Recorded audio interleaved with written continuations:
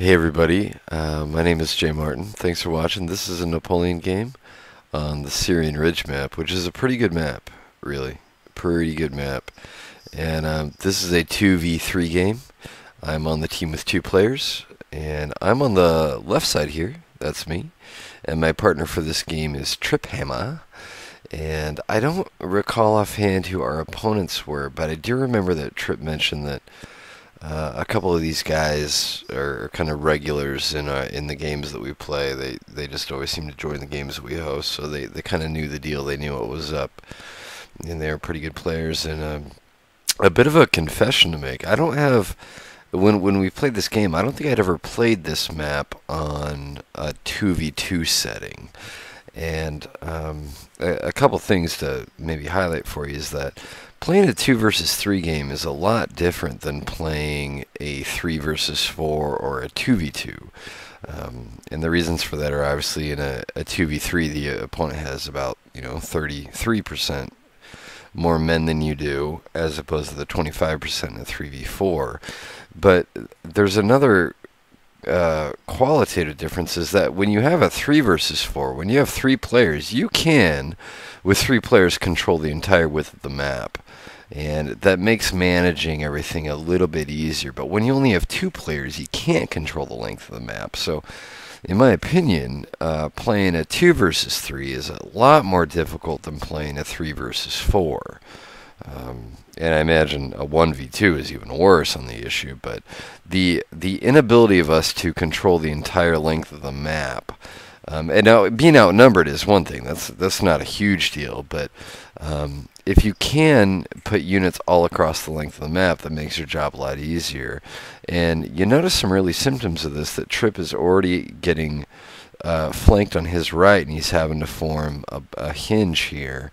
He's got a right angle in his line to protect against this French player. This French player here is actually doing some really smart stuff. He's, the first contingent of his army is moving here to threaten this direction, and he's moving around on the flank in this direction. So this guy is already getting on us.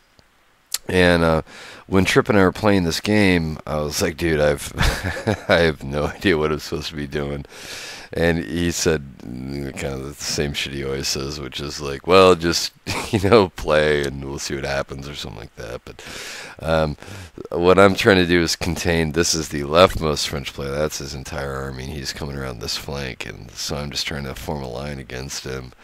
I don't really have much of a plan. I mean, I know that I need to kind of destroy this army somehow while holding this army at bay, or you know what I mean. When you're playing a 2v3, the both of you gotta nibble away at them somehow, and it seems like their center player here is being a little more cautious. So the bulk of my army is deployed around this guy. I've got my cav hidden in the forest here, and my Shogun experience is really and I learned a few lessons from Z. The hidden cav is a huge perk, but the problem is this guy keeps wrapping on my flank, so I'm going to have to retreat my hidden cav here without getting any use of it.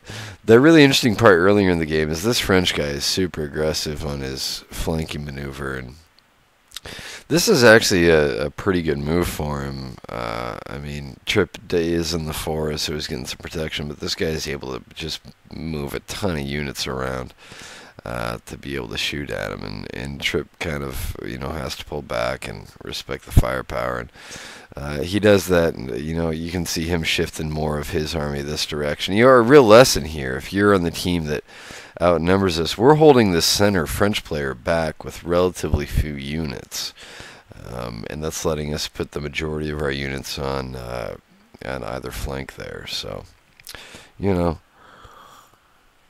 maybe a lesson there, coordination with your team. And team coordination is actually really easy. It's just y'all got to be doing the same thing at the same time. If one player is going to attack, everybody's got to attack. That's what you got to do. That's what you got to do.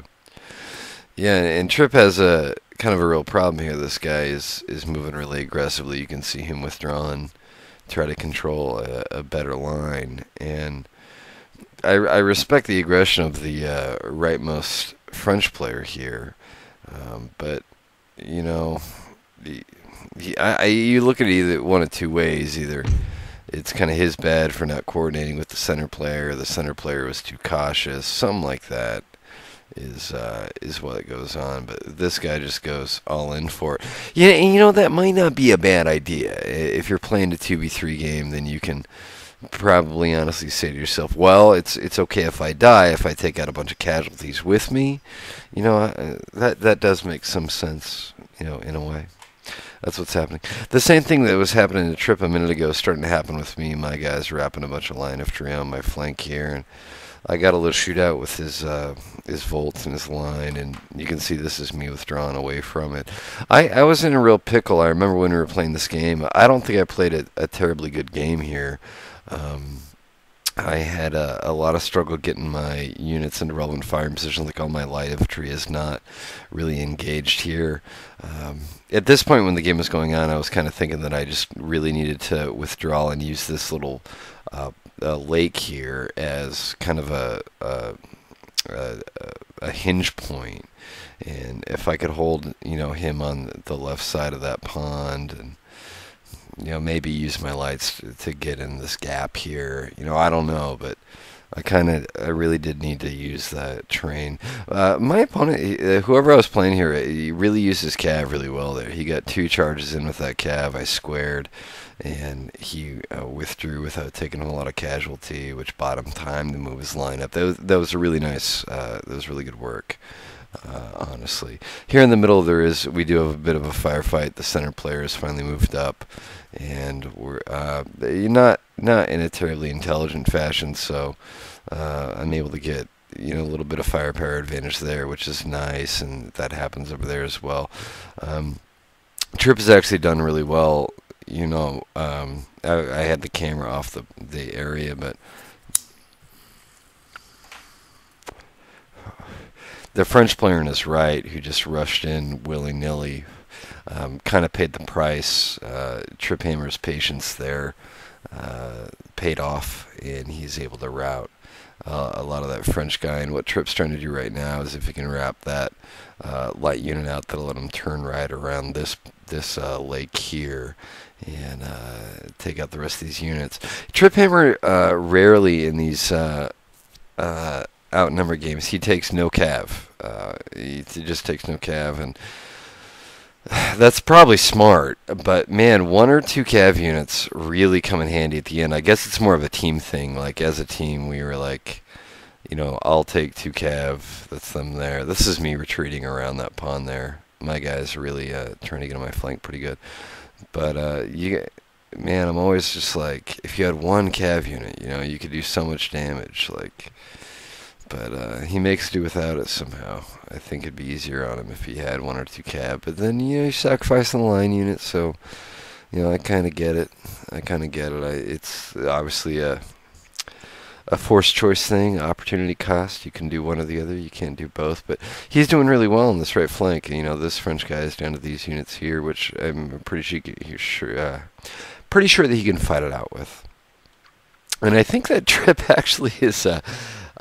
he was asking me, like, how you doing, Jay? And I was like, dude, I have no idea what's going on. And I think these are his lights that he's moving. It becomes pretty evident right here that if I can give you a big picture view, the main problem for our team is the movement on the French left here. And so he sends me some light infantry, and I just kite this guy like a bastard. I finally get all 5 of my lights involved, and early in the game, the real mistake that I made in this game is I didn't put any overwhelming firepower in any one part of the map. And early in the game, I didn't do that, and that was a real flaw on my part. I was being reactive, but I wasn't being reactive terribly well. And so what that let happen is this French guy got all over me. Now, eventually at this point, you notice I got all 5 of my lights. I got a bunch of line over here. And once I do decide to commit firepower, now TripHammer's lights showing up certainly helps, but once I do decide to commit firepower to this area of the map, things start going a lot better for me. Let me point a few things out to you. I'm pushing through the gap wrap there.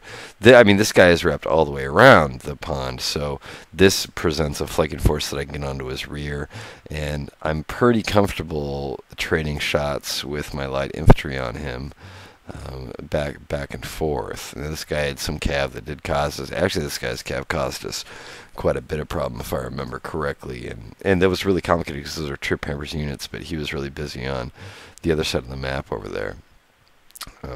And what he's doing right now is he's killed the rightmost French guy, and he's able to move on and start engaging the center French guy. And I think these are my, I think the line here is like right there, and like these are my units, and those are Trip's units, and so Trip's got some action on this guy. So the main action of the game at this point is certainly here.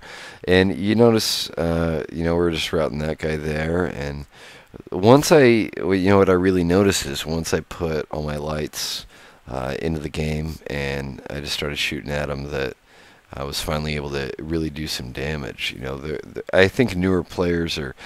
I tell you what, Napoleon's a really weird game if you're a new player to start playing, because the idea that you have to put your unit in there to get shot at and take casualties is really horrific for a new player. I remember the first time I played it, and I was just really hesitant to engage because I didn't want to get casualties from my units. I don't know if that makes sense or not, but so newer players, one thing you got to do is you got to put your people there in the line of fire. If you want to shoot, you're going to get shot at. And once I started doing that, things got a lot better for me. And you can notice right here, I have cleared units around the end of the pond. I'm able to envelop this French player here, and I have units moving up on his flank right there is what I'm able to do. Sorry, my camera work is not very good. And it's pretty obvious at this point, if you look at it. Let's look at it from this guy's perspective, that this guy's fucked. I mean, you know, this little hammer of lights I got has really mowed through this section of the guy's line, and Trip's moving up on this direction. So what seemed a few minutes ago to be a huge problem for us really turned out to be a mop-up operation once I devoted a bunch of firepower to it. No, and this is, you know, what's left of the French player, and all we really did in this game, I want to say, is that, you know, we were pretty patient and let them come to us. We did take the first shot most of the time, but you know, we were playing outnumbered. That's what you got to do, and so we just got these guys surrounded here, and in the end, we were able to surround this force here.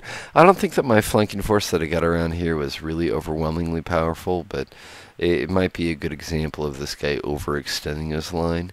At some point, you want to focus on casualties you're dealing. There's a distinction. You can either focus on territory advantage, you know, the ground that you're occupying, or casualties. And when you're playing the 2v3 game, you really got to focus on the casualties. And anyway, I thought it was a neat game. I had a great playing GG Trip, and the other guys that we played against. He always beats me in kills, man. Actually kicked my ass in kills this game.